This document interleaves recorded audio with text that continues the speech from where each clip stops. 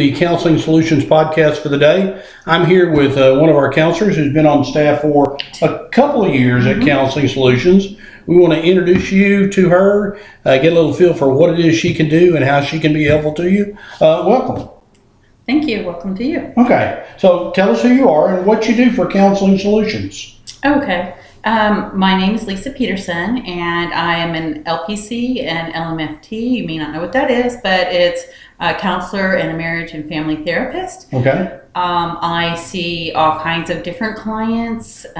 Okay. Who's your perfect client? My perfect client is an adolescent experiencing anxiety or anger or just problems with emotional regulation. Our young adults or older adults, all ages experiencing anxiety, anger, or emotional regulation issues. So emotional regulation, what does that mean? That looks like somebody might tell them they're overreacting or underreacting to events that happen in the environment. Okay. And so tell us a little bit about your training. My undergraduate degree was in computer science. I worked for a number of years out in Silicon Valley, and I then came back to Texas, and I experienced issues within my own family and decided to go back and get a degree in counseling, and specifically with an emphasis on marriage and family therapy. Okay. At Texas State University. Texas State. Counseling and computers are pretty different. They are. Okay. They are. And so are you glad you made that career shift? I am. I feel like it's been very rewarding. I feel like I'm able to exercise both sides of my brain in that capacity, and with a challenge in both probably. And I enjoy talking to people. Even when I was in the high tech industry, people tended to gravitate towards me to talk about issues, those kinds of things, and I know that I enjoyed that as well. So it's just kind of a natural part of who you are to sort of shift into this field? Yes, okay. Sure is. All right. And so you've been with Counseling Solutions 2 years. I hear you talk a lot about working with clients with anxiety. Tell us a little bit about that. Lots of folks have trouble with that? Yes. We generally start out with some relaxation exercises, some suggestions that they might be able to implement in their life to sort of lower that threshold of where they start to be overwhelmed every day. And once we, get a better handle on that, then we can start working on more of some other skills in releasing the anxiety or dealing with it as it comes up. Okay. So what percentage of folks you think struggle with anxiety out there in the world? I would say probably everybody struggles at one time or another. At one time or another? Yes, with anxiety. So how do they know when they need to come for counseling for their anxiety? When it starts to impact their happiness or even perhaps their job, they find trouble concentrating on things. Maybe somebody in their life has experiencing the side effects of it in a negative way as well. Somebody they feel is very important to them. Okay, so it changes what happens in their family. Fences are put up, distancing. Family members might distance themselves from the person experiencing anxiety due to feeling like they're walking on eggshells. Sure. What are some of the common symptoms of anxiety? Oh, okay. They lose sleep. They may not eat. They are agitated by and large. Maybe they have a hard time fulfilling the functions that they had previously not had issues with. They may not express their emotions the same. So they kind of shut down? They do. Okay. And so what causes it? There are a lot of different causes for anxiety, and it may be something that you don't even realize happened when you were young that resurfaces. But a lot of it is that you never develop the coping skills to deal with it in an appropriate way. Maybe your parents didn't model it for you. Maybe they took care of it for you before you even experienced it as a child. There's a lot of different reasons. Okay. So do you think that the level of anxiety out there in the general public and society is greater than it was maybe 25 or even 50 years ago? I think people worry more. I do. I think a lot of anxiety happens more today due to our exposure to information more than we had years ago, or that we can't get away from our jobs as easily, because when we leave, we're not really leaving our jobs. We're always tethered by our cell phones or the internet.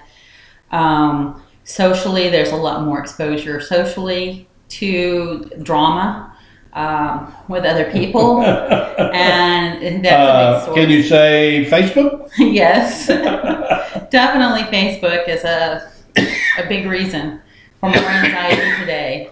But yeah, there's all kinds of reasons for, there's a lot of expectations today that we or our kids might have that maybe those, that weren't there before. More pressure, high expectations, got to win at everything or you're not anything. So do you treat mostly adults or kids? I treat mostly adults, I would say. Adults and adolescents. Okay. So adolescents have lots of anxiety as well. Oh, they do. Lots of expectations on those poor kids.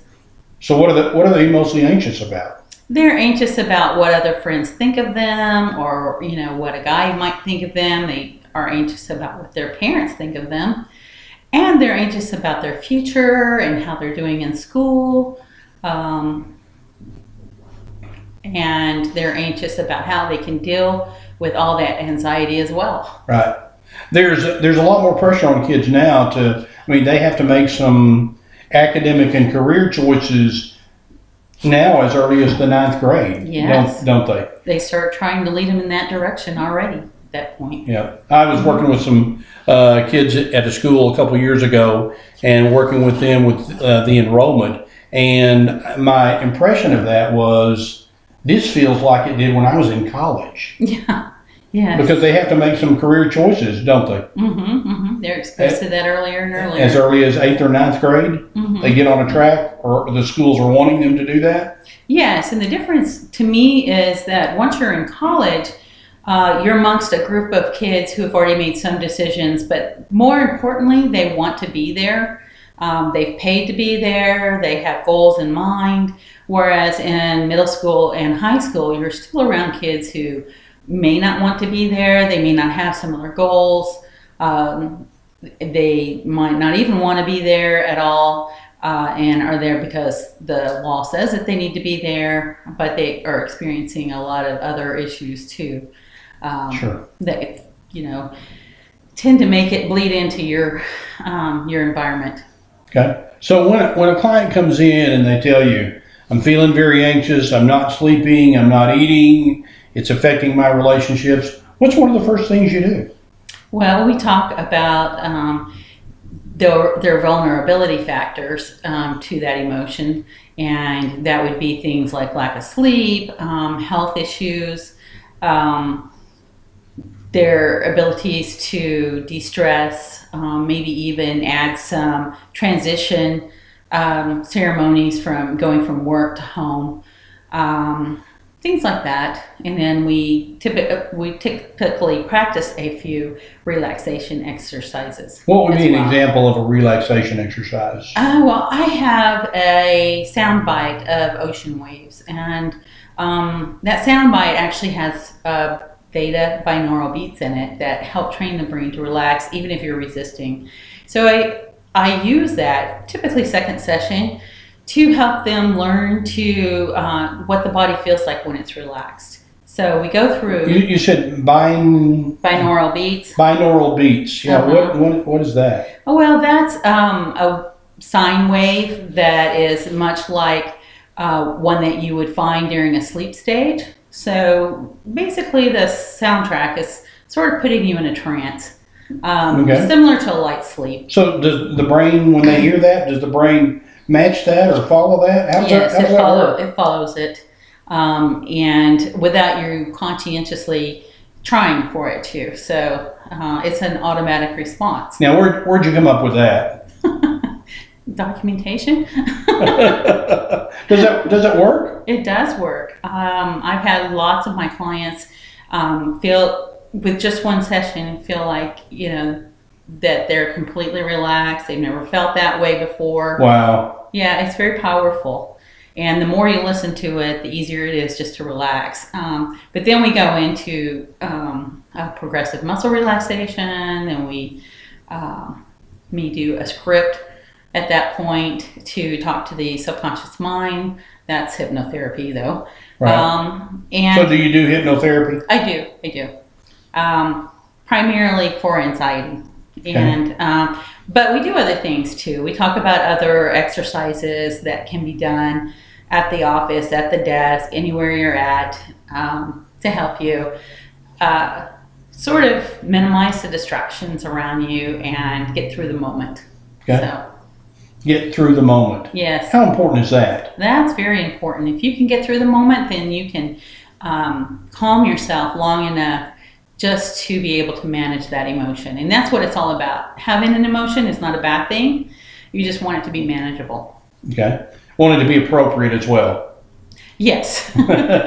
Because sometimes our emotions are overreactions, or you know, or maybe they're too intense for the situation. You know, Yes. those kinds of things. Yes. So you help with that. Yes. Well, that's the part of the managing it. If you can manage that emotion, you can most likely do an analysis and find out if that's appropriate or not. Figure it out in your brain without demonstrating it. Okay. And experiencing the negative consequences from that as well. Okay. Did I ask you where you got your training? Yes. Okay. Texas State University. Texas State University. Mm-hmm. And you've been at Counseling Solutions for a couple of years. I have. What's your favorite thing about working here?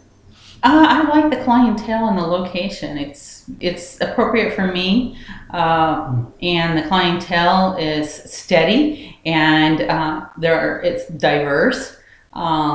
Never a dull moment. And I'm going to ask this question because I ask it of all of our folks. The techniques that you've described and talked about, how effective is it? So we want folks to know that when they come in, that there's going to be some real benefit. Mm-hmm. So how effective is what you do? Do you want a percentage or what? Yeah, you got one? No. Okay, give us your best estimate of the number of clients that come in. How many get better? How many are able to resolve some of those anxiety symptoms? Okay, I like the way you worded that, so I'm going to say 90%. 90%? Mm-hmm. Wow. Because you said are able to resolve some of those anxiety. It doesn't mean that they're going to, yes, it doesn't mean that they're going to resolve all of them. That requires continual practice, even if you're not coming here. Can you get to that point where you can resolve all of those? Mm-hmm.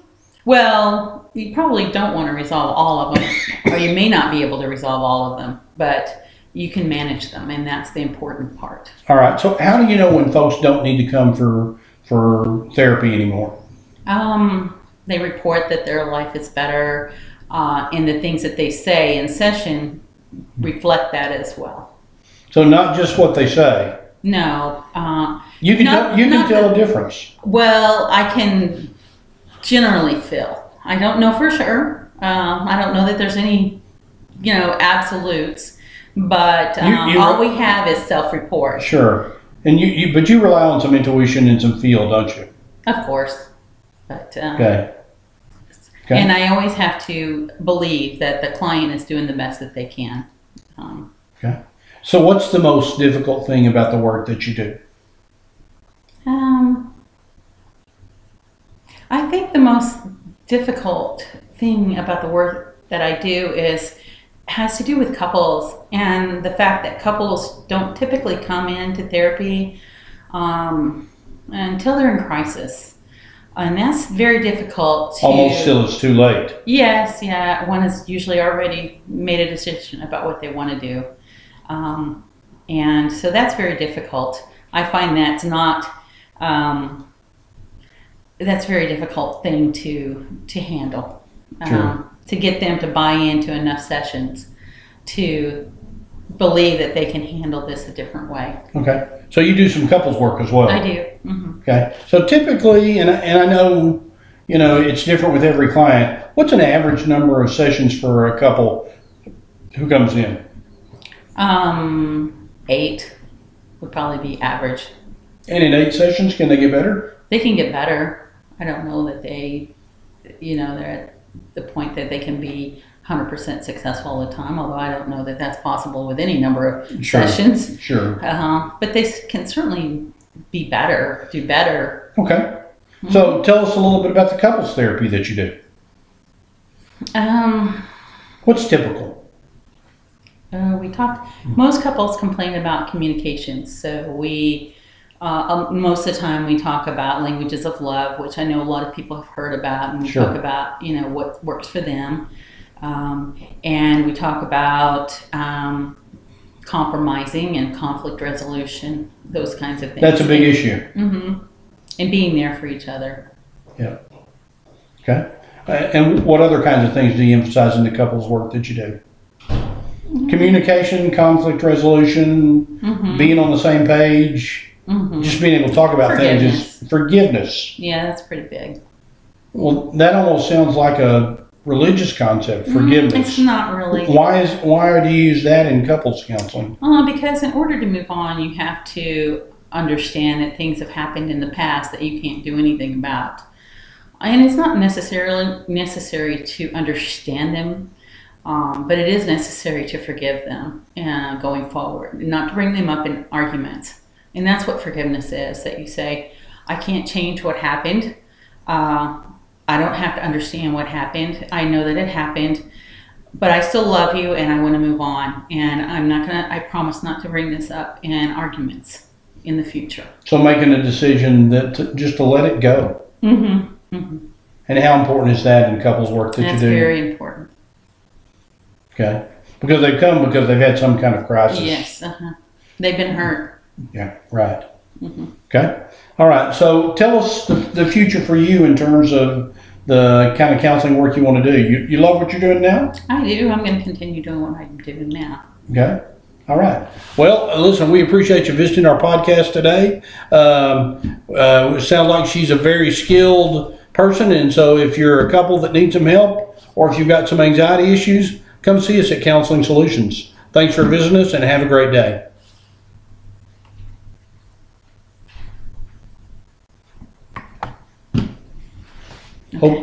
Hope we got that.